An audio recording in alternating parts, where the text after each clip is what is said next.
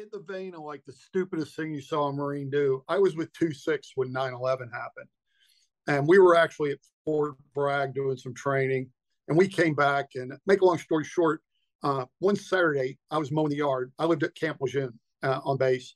And my wife comes out. I was mowing the yard. She waves the phone. I walk over. It's my duty, a lieutenant. He's like, "Hey, sir, we had a Marine cut his finger off. And we're medevacing him." And I'm like, "Oh, shit. All right, I'll be right down." It's like 10 minutes down the road. So I went in, threw on a clean shirt, shorts, drove down to the CP. And I walk in, and literally there's a Marine with Windex or 409 wiping blood off the floor when I walk in. And I'm like, "What the hell happened?" And the lieutenant's like, "Sir, I just want to start by saying there's no information in the duty binder about what you do to Marine cuts his finger off." And I'm like, "I got it, Lieutenant. What happened?" And he's like, "Well, this Marine will refer to as Stumpy from his forward." He's like, "Stumpy comes in carrying his finger, and he said he cut his finger off. And, it's me, and I have a driver and an A duty." And I was kind of shocked because he's holding his finger. And he's like, I said, I immediately turned to my clerk and I said, "Dial 911, get an ambulance." Good move, right? Lieutenant's thinking. And he's like, "Don't worry, Marine, we'll get it sewed on." And he turned to his assistant duty and he said, "Go find some ice and let's put the finger on ice." Again, the lieutenant's thinking. And he's like, "We'll take care of it." And the Marine's like, "I don't want my finger." And he ran out of the office. So the lieutenant and the sergeant go chasing after him, running through the quad. And as the lieutenant's catching up to him, the Marine throws his finger in the dirt. I swear to God this happened. What? And the sergeant runs over and, picks up the finger and runs back to the CP, and it's black. The finger turned black, and it's his index finger. It's his trigger finger. So he takes the finger and he washes it off in the scuttlebutt, and they find some ice and they put it on ice. Eventually, the lieutenant grabs the guy and brings him back, and they send him to the hospital. But the Marine didn't tell him what happened to his finger. But it looks real sketchy at this point. So I'm like, "Well, I'm the XO. I got to call the CO." And I tell him what I know. We don't know what happened. We just know the Marine cut his finger off. Mm-hmm. So they lifelike this kid up to Raleigh, Durham to try to reattach the finger, and they can't. It's too far gone. So he comes back like a week later, and I know something's sketchy. And so I'm told he's back, and I have the company commander and the first sergeant bring him up. I get my sergeant major, and I bring him into the office. I immediately read him his rights because this doesn't make sense. If you cut your finger off, you say, like, "Well, I was trying to do something with my saw." The guy was sketchy about it. So I call him in and read him his rights. And I'm like, "Will you explain to me what happened to your finger?" And he's like, "Oh, yes, sir, I'll tell you." He's like, "I don't want to go to war. I didn't join the Marine Corps to go to war. I just thought I was going to get some benefits and some travel out of it." He's a grunt. He's no 311. He's like, "I'm not going to war. I'm just going to die," because that's where we're going, right? We're the next view out the door. And he's like, "So I tied a string around my finger and drained all the blood out of my trigger finger, went out to my tire of my car and used my K-bar like a fulcrum, and I cut my finger off." Oh, my God. So he just admitted he's a coward, and he purposely cut his finger off. And I'm like, "Wow. Okay." I said, "Will you sign a statement to that effect?" He's like, "Yes, sir." Give him a pen. He wrote out a statement, and he came back in, and I said, "All right, Other hand, sorry. In the interim, I'm going to tell you, we're probably charging you with Article 134. There may be another one. You can't do that." And he's like, "What?" And I'm like, "Yeah, you can't just, you admitted to cowardice and you damaged yourself to avoid going to war. That's a court-martial offense, probably a special, but I'll turn it over to the lawyers." I said, "But I don't understand why you did that. You didn't have to." He's like, "Well, without a trigger finger, I can't go to war." I said, "Au contraire, I could still send you out there, just make you carry casualties. You don't have to fight. I can still send you, but don't worry, we're going to court martial you." I said, "But it would have been a lot simpler had you just come in and said you were gay, or just said you had a drug problem and smoked some dope. We would have thrown you out either way. And you still have your finger." And he was like, "Really? I didn't have to cut my finger off?" God, dude, like, no. What an idiot. So, yeah, we sent him to a special court and smoked him. But, like, that was probably the dumbest thing I saw a Marine do. Damn, that's dumb. There was a That's so one. It's funny you said if you're gay because then that was the thing, right? If it was Yeah. like, what was if someone was gay, what was the thing then? Like if Well, someone it's came to not you and like were I was like, going to ask him to prove it. I was You gonna know, say, do you have to? You can't make them prove it, right? no, it's not like I'm going to say, "Hey, here, I'm going to unzip, prove you're gay." No, we'd take him at his word and throw him out. And that was just a separation, automatic. Yep, that Wow, and I'm drugs. surprised. I'm surprised more people didn't do that. I mean, I think being gay would be better than being doing drugs. I would much rather get out because you claim to be gay than you popped on a piss test because one's a felony, Yeah, one's not, right? yeah. One's going to keep you from getting a federal job later, and the other isn't. Yeah, Yeah. man, that's so crazy though, dude. So when I was with 3-6, we were going to Marja in 2011, and they did Marja in 2010, which was obviously a rough deployment. They were doing the push through the clear of Marja, and when I got there, I was the fires chief. I showed up. I literally got back from Chief's course the day they got back from like 29 Palms and went on pre-deployment leave. So I showed up and nobody knows who I am. And there was a kid there that didn't want to deploy. I think he had done the last deployment or he had heard about the last deployment and was scared or whatever.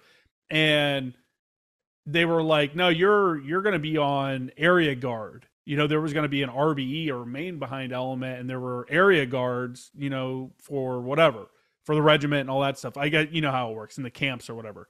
And at some point, someone told him, like, I think someone told him, like, "Hey, you're going to be guard force." That's what they said. You're going to be guard force. And they were talking about camp guard, like within Camp Lejeune. You're going to be an RBE, so you got to do something while you're there. So you're going to be TAD to go be guard force or whatever. And he was thinking guard force guarding the fobs and stuff in Afghanistan because that happens. For those that don't know, Oh yeah. they pull groups of Marines. Everybody's got to give up a few guys, and now Oh that's yeah. your guys that stand post. And that's their deployment. And this guy was so adamant about not going, he ran and jumped off of the second or third deck. And I don't know if he paralyzed himself, but he fucked himself up real good. Didn't kill himself, luckily. But he jumped off and hospitalized himself because he thought he was going to Afghanistan. And the thing was, he wasn't. It's like you just misunderstood what they were telling you. And another dude got a tattoo on his neck of a spider. He thought that would get him out of it. And they're like, "No. You're deploying. You're just going to get, you're going to get all the administrative punishment stuff later on." Oh man. That's crazy, dude. It's so weird when you see, did you run into that a lot? I mean, cause you were combat arms, basically the entire time you were in. No, everybody talks about the 10%. To me, it was more like a 3 or 4% of the guys you spend a lot of your, the legal stuff on. Mm-hmm. Millennials are good war fighters. Everybody likes to bash the millennials. It's kind of the thing. I didn't have any problems with the millennials as war fighters. And what's funny is I think, I'm the last year of the baby boom. I'm a 1964 birth. So I'm a real old guy by today's standards. And we were raised differently.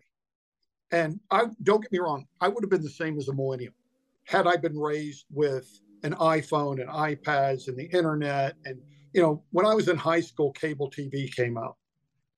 So I was raised on 3 channels. You went outside after school and played and got in fights. I went to a redneck high school. Guys had shotguns in the racks of their trucks. Mm-hmm. Nobody went on shooting sprees.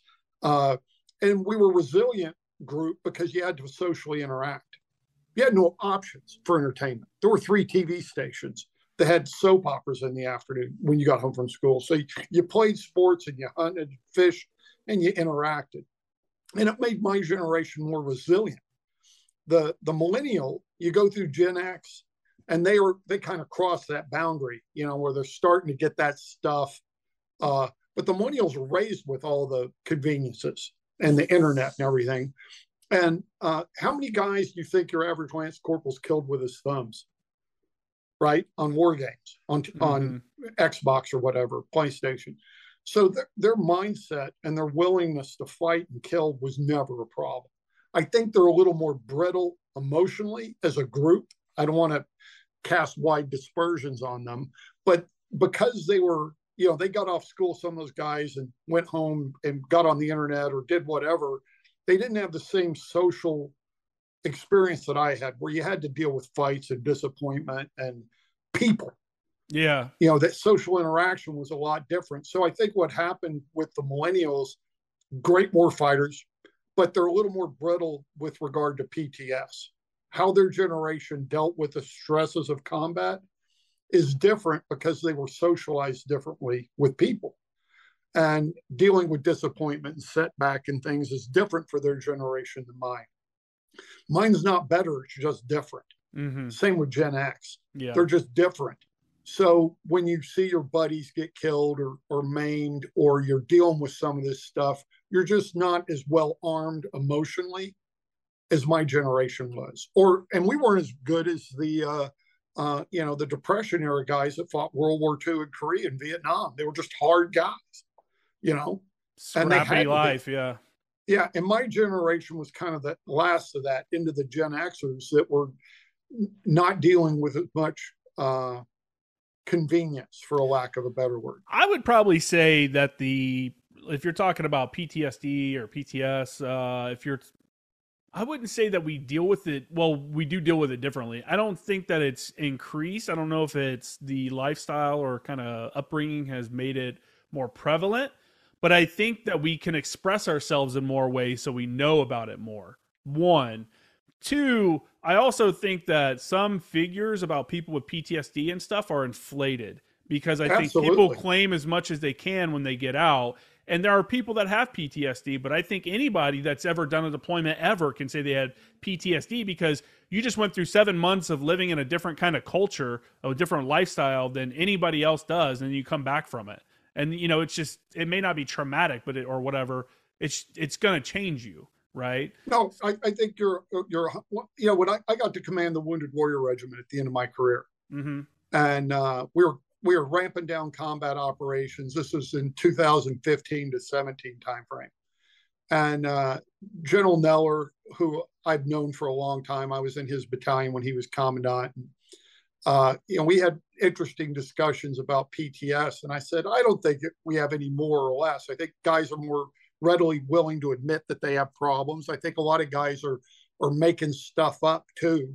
I had a guy who told me he had PTSD, and I was like, well, were you in Iraq or Afghanistan? He's like, well, I was in Kuwait.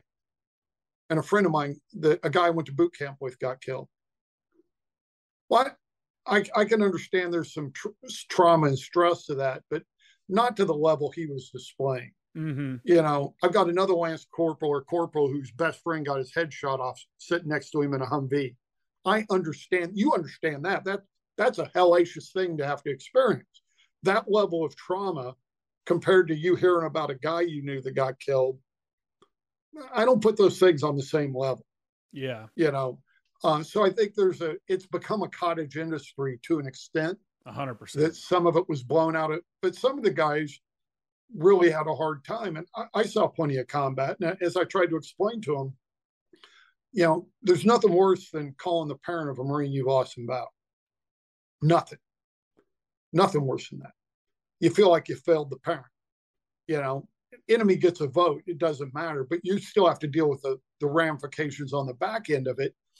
But when you look at it in its totality and you say, well, you're going to have to learn to deal with this because the drugs aren't going to make this problem go away. Alcohol isn't going to make the problem go away. At some point, you have to put on your big boy pants and come to grips with what you saw or what you did. And there's no magic bean for that. You can talk to the shrink. We can send you to talk to the chaplain. We can prescribe you meds for a while. But at some point, you have to embrace this and deal with it because the alternative is a shitty life. Mm-hmm. It's a life of misery. So what do you want? What do you want in your future? You get to decide that. Regardless of what shitty things you saw or had to do, in the end, you have to own it and take responsibility and learn to deal with it. And I'm not saying it's easy, but that's the fact of the matter. I used to have bad dreams all the time. I saw some pretty awful things. And when I got out, when I was retiring, I'd never seen the wizard, and my regimental surgeon's like, sir, your body's pretty, I've had like 10 surgeries putting me back together. And he's like, you need to go see the wizard. You saw a lot of combat. And I said, I don't really have a big problem with it. And he's like, no but you might in the future. And if it's not in your record, the VA ain't going to treat you. So go see the wizard. So I went and saw a really nice lieutenant here at Quantico, and they have the mood lighting and the incense burning. It was kind of cliche, and she's like, "I see you saw a lot of combat." And I said, "Yeah, I saw my share." And she was like, "And I assume you had to kill people." And I said, "Yeah, I had to do some of that." And she's like, "And that bothers you?" I'm like, "No." I said, "What bothers me is zipping up a body bag on a Marine, or seeing a woman and child that was hit by friendly fire or enemy fire. Those are the things that bother me. The enemy got a vote. I got a vote. We signed up for it. That part of it didn't really bother me. But seeing a young Marine with his leg ripped off, yeah, that bothers me. Mm-hmm. Knowing that at home there's a family that doesn't know yet that their whole world has been altered because their son was, incinerated in a Humvee in Iraq. That's what kept me up at night. Those are the things that I saw that bothered me, not the fighting. It was seeing the aftermath of the Marines that I was privileged enough to lead. And she laughed. I said, "Does that make me a psycho?" And she was like, "No, I had mild PTSD, and I used to have a couple of dreams a week." And big surprise, I've been out 7 years. I haven't seen combat in 15, direct fire combat since like 2006. Hell, it's almost 17 years. The dreams are far, bigger gaps between having them. You still have them every now and then. It's never going to go away, but you learn to deal with it. And time's your friend, as long as you don't abuse alcohol and drugs and do things that set you back. But to a 19-year-old or a 20-year-old, telling them not to drink because that's an expedient problem solver today to help them sleep, they don't understand that when you're 30, that's going to cease. That's going to be a huge problem for you. Yeah. So you better deal with it now while you're 20 or 21 instead of kicking the can down the road drinking at night to deal with the problem.